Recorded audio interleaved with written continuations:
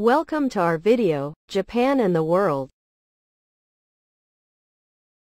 The topic for this time is, Taiwan is running out of time to prepare for a war with China. I would like to focus on the commentary in the national interest by Matt Quan, a U.S. Air Force veteran, who was previously assigned to the Secretary of the Air Force, International Affairs at the Pentagon. Summary: Taiwan urgently needs weapons and training to prepare for potential conflict with China, which aims to be ready by 2027. The ongoing wars in Ukraine and Israel highlight deficiencies in weapons procurement and expenditure. Taiwan requires advanced missiles, expanded naval capabilities, and increased training and joint exercises with U.S. and allied forces. The U.S. must prioritize immediate aid and support, ensuring Taiwan's military readiness. Delaying these efforts could jeopardize Taiwan's defense, especially given China's growing military power and historical mandate for unification. Taiwan needs immediate military support amid rising China threat. Taiwan needs weapons and training now, not in 2027, 2030, or a disingenuous timeline.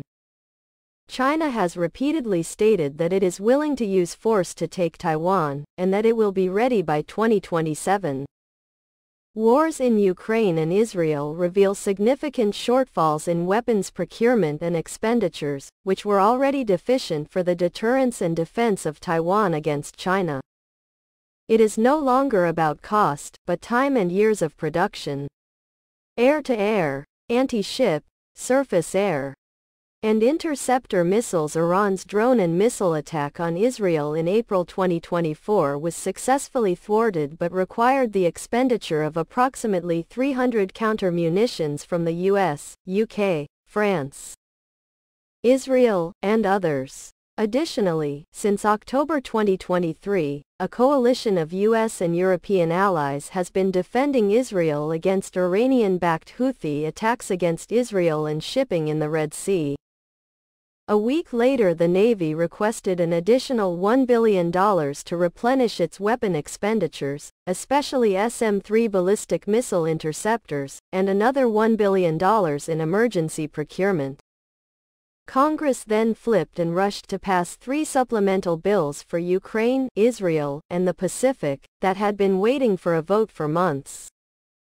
Cross-referencing with Department of Defense budget documents reveals the severity of the situation. $1 billion is the equivalent of a year's procurement of SM-3s in 2023. 300 targets intercepted are similar to the number of AIM-120 air-to-air missiles annually for either the Navy or Air Force, or combined a year of AIM-9Xs. Similarly, Lockheed and Raytheon have announced double and quadruple annual production of PAC-3 Patriot missile interceptors.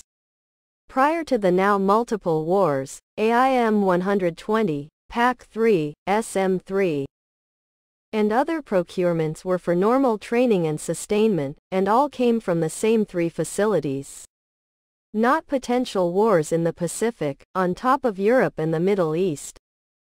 The majority of the Pacific aid package passed by Congress was allocated to AUKUS development, procurement, and construction. The deterrence and defense of Taiwan against China require even more. Minimum 13 aircraft carrier Navy, air wings, and drones. The U.S. must expand the fleet to at least 13 aircraft carriers and build 13 combat air wings. Funding to extend the retirement of the Nimitz-class aircraft carriers through 2030. The current fleet is 11, in various cycles of maintenance, training, and operations. A war with China could realistically result in at least 2 damaged, reducing the fleet to 9. Shipyard capacity and replacement delays mean they'll likely never return to service, as demonstrated by the economic loss of the USS Bonhomme Richard in 2020. This applies to the air wings as well, which particularly the pilots likely won't be replaced. The Navy and Air Force needs to fund combat drones to just meet attrition. The Department of Defense must stop proposing cuts every year to the F-35s, F-22s, F-15Cs, F-15E-Xs, EA-18Gs, and E-3s required to deter and defend Taiwan against China. Win, lose, draw, or doesn't happen, the expansion of China's military or any change in the balance of power increases the risk and requirements for conflict in the Indian Ocean in the 2030s. Joint exercises, state partnership program, and basic training.